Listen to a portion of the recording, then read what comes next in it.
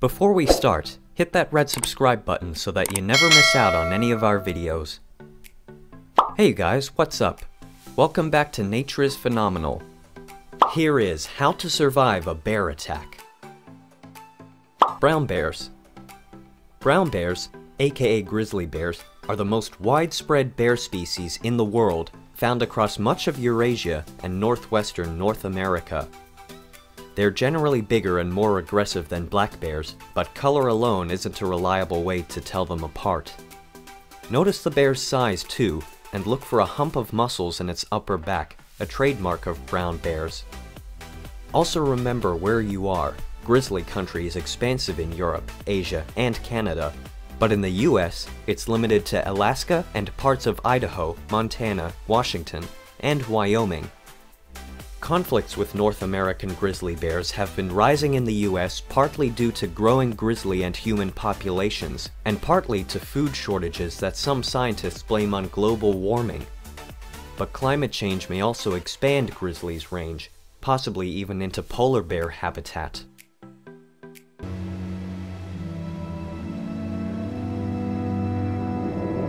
If you encounter a brown bear, keep these tips in mind. Always carry bear spray. This is a must-have in grizzly country, preferably in a holster or front pocket since you'll have just a few seconds to fire. Bear spray can actually be more useful than a gun for grizzlies, since 1 or 2 bullets may not stop a full-grown adult quickly enough. Don't be stealthy. If you think bears are in the area, talk, sing, or make other noises to let them know you're there too, without surprising them. If you see a bear that doesn't see you, don't disturb it. Don't be a tease. Unattended food and trash are surefire bear magnets, even if they're tied up. Try to produce minimal waste when camping or hiking, and secure all food and trash carefully. Bear canisters are required in some parks. Bears can also be lured by dogs, so it may be wise to leave pets at home. Don't run. If you do meet a grizzly, stand tall, stay calm, and slowly reach for your bear spray. Don't worry if the bear stands up. That usually just means it's curious. Back away slowly if you can, still ready to spray. If the bear follows you, stop and stand your ground. Aim and spray. The best distance to spray a charging bear is about 40 to 50 feet. The idea is to create a wall of pepper spray between you and the bear. Hit the dirt. If the bear keeps charging, fall down and lace your fingers over the back of your neck to protect it. Guard your stomach by lying flat on the ground or by assuming a fetal position, with knees tucked under your chin. Don't move.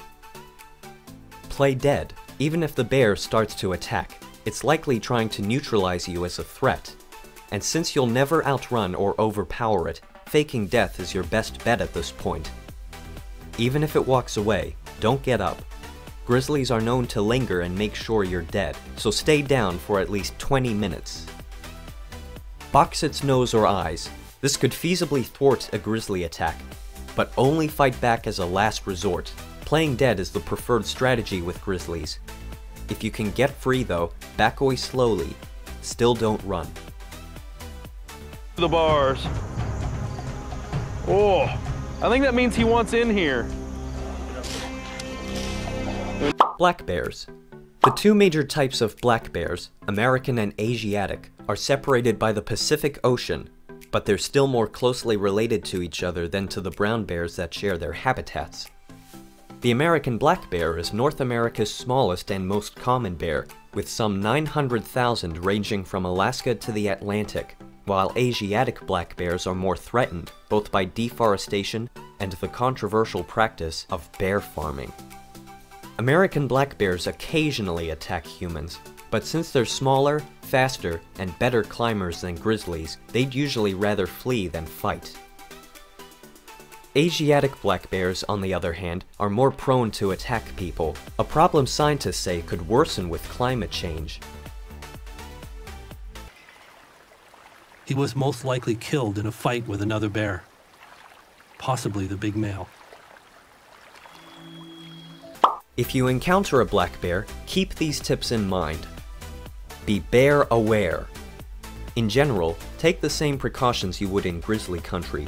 Carry bear spray in areas where black bears are active. Keep food and trash packed away, and make noise when walking through the woods so you don't surprise any hidden bears. Stand your ground. Black bears are less aggressive than grizzlies, so as long as you demonstrate yourself to be large and loud, they usually leave you alone. Shout, wave your arms, and create a commotion. Use sticks and other objects to make yourself look even bigger. And like with grizzlies, never run from a black bear. They often bluff charges, and the best strategy is to stay in place with bear spray ready to fire if the bear gets too close. Stay on the ground. Never climb a tree to escape a black bear. They're excellent climbers, and they tend to chase anything they think is running away, so there's a good chance it would trap you in the tree. Use bear spray. It can help, but it's not as critical as with grizzlies. The same principle applies though. Try to spray when the bear is 40 to 50 feet away, creating a wall of pepper spray in front of you. Fight back. Unless you're physically unable, it's often better to defend yourself against a black bear than to curl up on the ground. Keep making noise and looking large throughout the encounter, but if you end up at close range, use any nearby object as a weapon to fend off the bear. If nothing useful is around, punch or kick the bear's nose. Do whatever is needed to scare it away, but focus on sensitive areas that are likely to get an immediate reaction. Try to create a space between you and the bear, but never run away. Make the bear do that.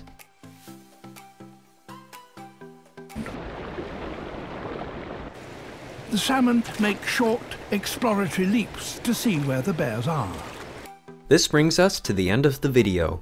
Hit like if you enjoyed it, and don't forget to subscribe to our channel so that you don't miss any of our videos in the future. With that, see you in the next video.